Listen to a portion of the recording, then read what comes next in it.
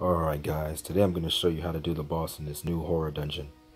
When you start attacking the boss, there will be a few mobs that spawn.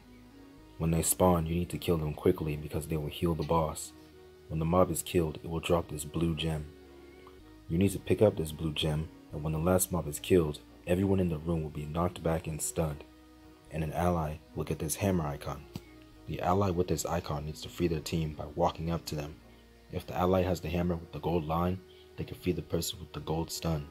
If they have the red line, they can feed the person with the red stun. That's pretty much it.